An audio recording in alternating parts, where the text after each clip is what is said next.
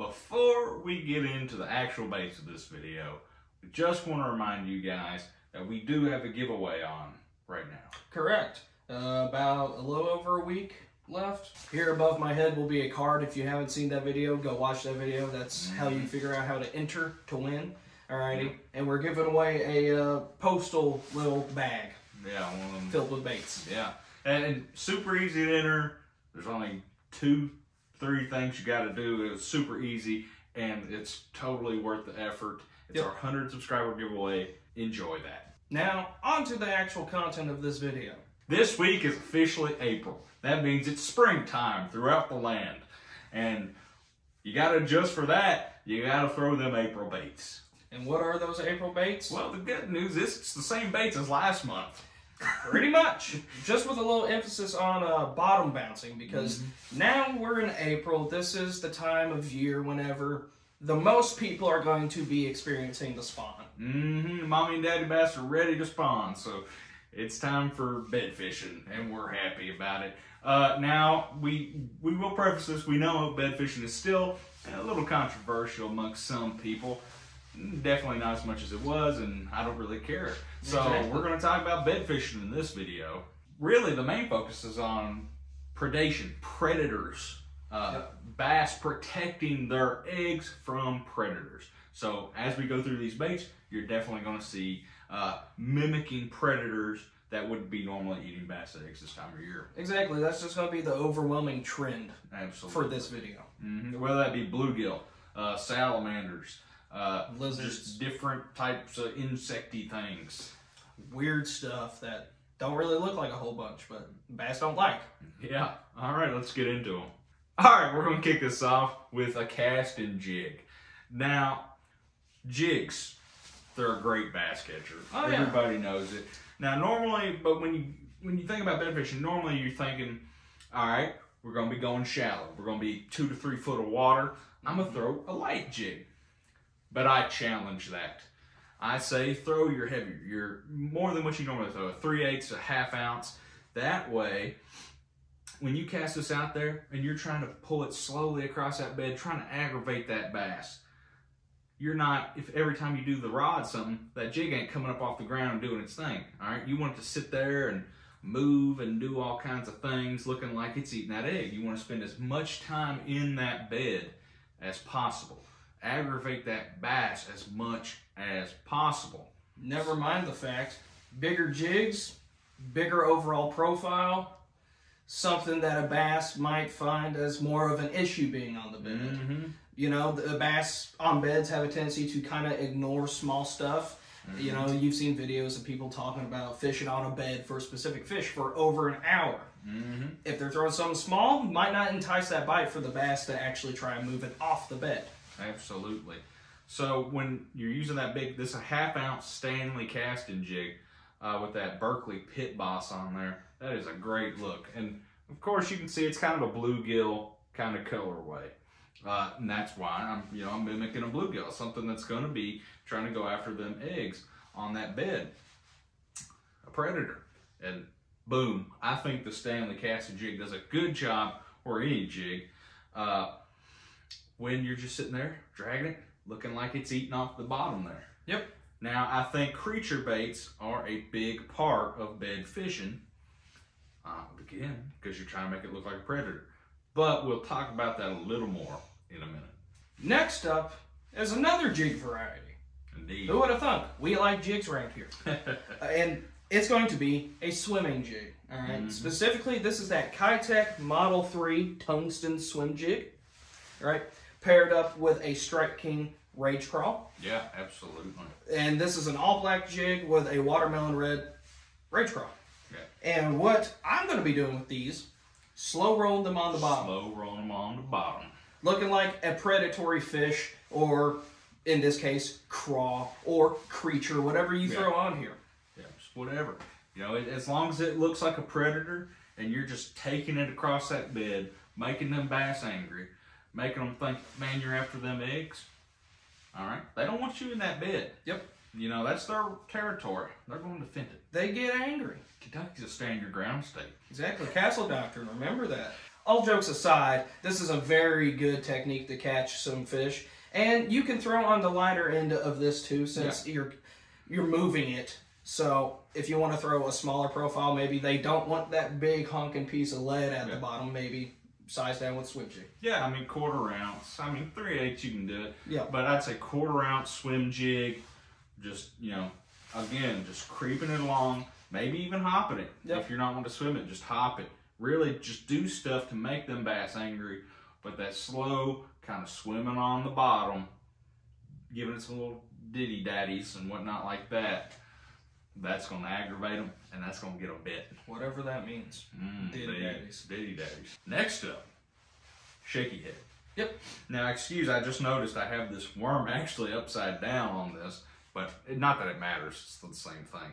But this is that Fat Baby Finesse worm from Strike King on some random shaky head. But shaky head worm, killer. Yep. I mean, that's a killer a lot of the year. I mean, but now I'm kind of throwing a little downsized kind of form. Definitely not Magnum. This is a 4.5 inch worm, I believe. But natural color. Now, some guys subscribe to the fact that you should use bright colored or really dark colored baits. Sure, if that's going to help you see that bait, if you need to see that bait, which, you know, does help when bed fishing. Overall sight fishing just helps. You could throw that methylate worm. You could throw that straight black worm, and that will help you see it. Bubble gum. But, you know, if you're in clear water and you can just see it anyway, by all means, throw a natural colored worm. Match that hatch. Them bass aren't caring about that color. You know, they're just going to eat, or, well, they're really just trying to move whatever off the bed. Yeah. They're not even worried about eating right now. But you put some in that bed, they want it out. They don't like it being there. They're going to attack it. So they're going to pick that up. And again, you want to try your best not to spook them right now. You're not wanting to give big hook sets, especially on them jigs. You're not wanting to set that hook really hard right off the bat. Because once they feel that tension, I mean, once you go to set that hook, that's going to spook them. And they're not going to hit anything else. So try to avoid that.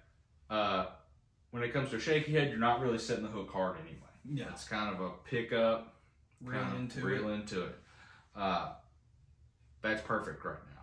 You're not want to spook them off like that. So if they don't have that hook and you just pull it out of their mouth, kind of, might spook them a little bit, but it ain't going to be detrimental to your fishing. Nope, simply just cast back in there.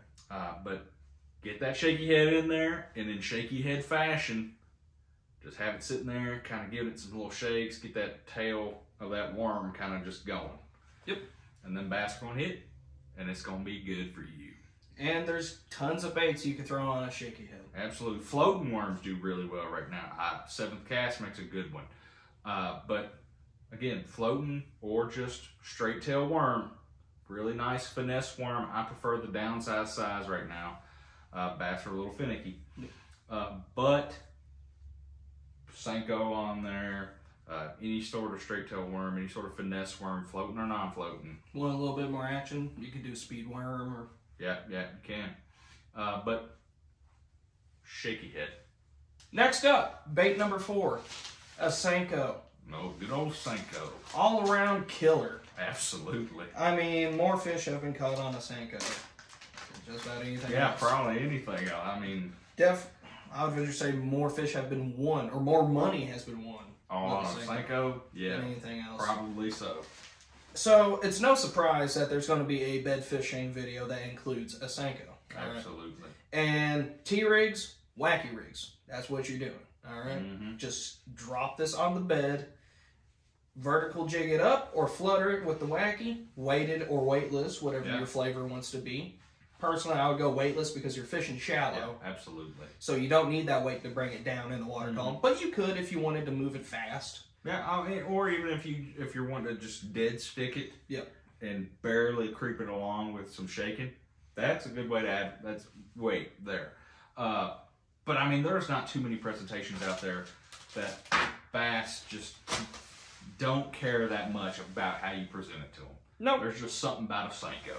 Senkos just work, my man. And for those who are wondering, this is a 5-inch Yami in number $2.97 NF large green pumpkin. Mm. It's basically watermelon candy or green pumpkin candy. Yeah, green pumpkin candy color. Yep. I'm going to be doing about 50-50 Texas Rig Wacky Rig. Yeah. I'm really getting big on that Wacky Rig, really catching a lot on there. The Texas Rig's just a classic go-to way to catch them. Yeah.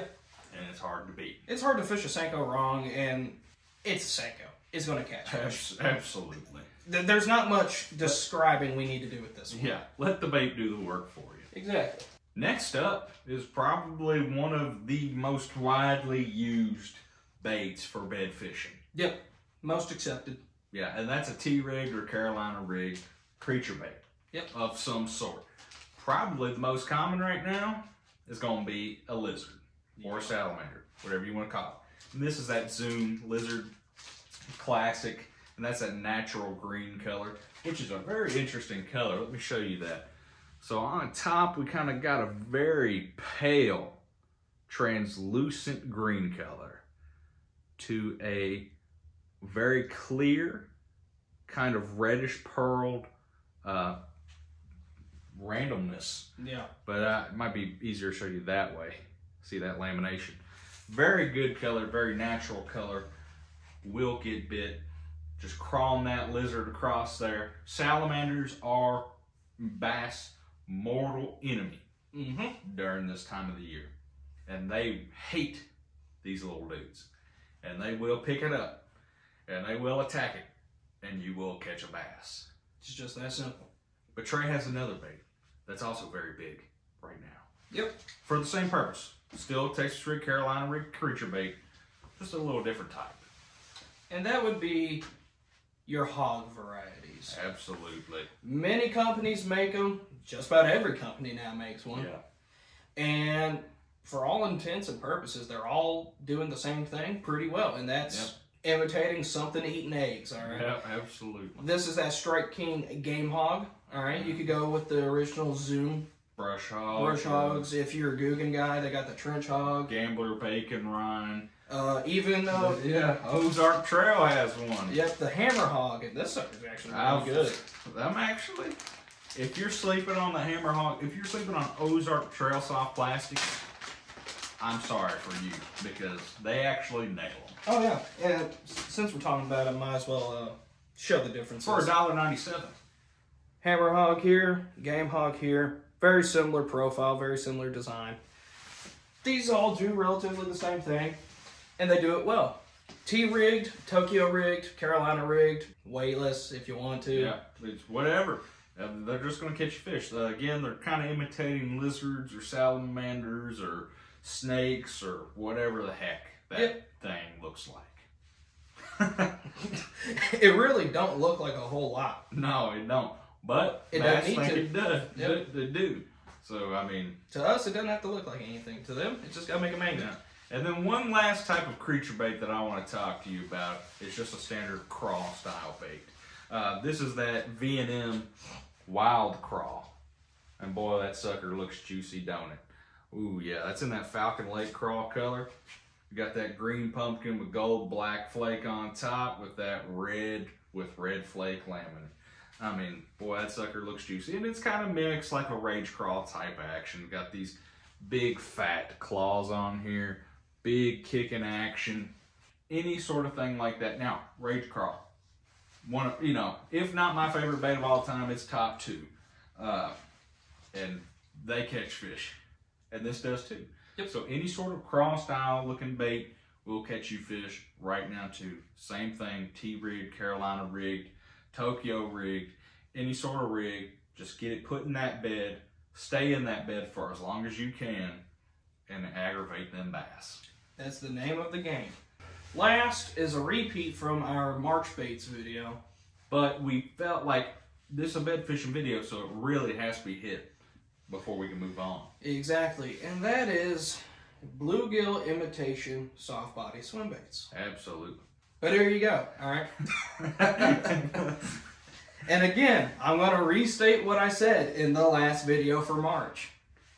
All you're doing with these is slow rolling them past the bed or dropping them on the bed. And just hopping it. Exactly. Keep it there as long as you can. Make it look like a bluegill. Hitting that bottom, getting eggs. Majority, if not all of these, are nose weighted, so they're going to hit the bottom looking like that at that 45-degree angle. So just hop that sucker continuously. Like I said in our previous video where a soft body bluegill swim bait was featured, a lot of them have a hook hanger down here, all right? Indeed. Don't use it. If you're swimming the sucker solo to the bottom, literally touching the bottom, hopping it, all that treble hook down there is going to do is get you hung up. Absolutely. You're going to start losing baits, losing money. Nobody likes that, so don't use it. Yeah, absolutely. Simple as that. Yeah, 100%. But again, you just want to make sure you're putting this in that bed. Slow rolling it, maybe like kind of hitting the bottom, kind of bouncing it a little bit. Make that look like a bluegill. Yep. Invading that bass's territory. Getting all up in their business. Trying to eat them eggs, man. And you will catch bass. Lastly, about these, the Headhunter Savage Gear just came out with the structured gill. A lot of these are Mega Bass, the Dark Sleeper even. Yeah. I would throw in this category, even though it's a goby. Yeah, a little goby, guppy, whatever you want to call them. A lot of them have the hook being inside the body that has a magnetic retention system that then the hook pops out when you set the hook. You don't really want that for this. If that's all you have, you can fish that. You can still catch fish. Not saying you can't, but the nature of those, you have to have a stout hook set. You got to set the hook pretty hard, and in doing that, you're going to be spooking fish. Absolutely. So having one with an exposed hook point, especially since you're fishing pretty much shallow open water. Yep. You're not really dealing with structure too much. This will do you just fine. And you can keep a lighter hook set. And that wraps up this video for the most part. We know there may have been a little overlap with the March video, but March video still applies. If you're not bed fishing right now, if you're opposed to bed fishing, or you're not at that time of year yet, or that stage, the March video is what you need to be throwing. Yep. But if it's April and your bass are bedding up and spawning, you need to follow this video. And you need to use the baits from this video. Because this is the best bait for this time of year. Yep. If you go out bed fishing, you can take every single one of these and have a field day. Indeed. So thank you guys for enjoying this video and helping our community grow. Don't forget about our giveaway. It's like 2 or 3 easy steps in a 3-minute video. Super easy to win. You got another week to do it. Go win you some baits. Exactly. There's going to be some juicy stuff in there. Yeah, absolutely. We don't give away garbage. No. Yeah, ask our last winner, Michael Zarati. Plus, check out our videos on the end screen. If you like this content, you want to see more, we enjoy making it. We just hope you watch it. Y'all have a good day. And if you noticed, I popped up with a hat a little bit through the video. It's because our camera died partway through. But that's a story for later.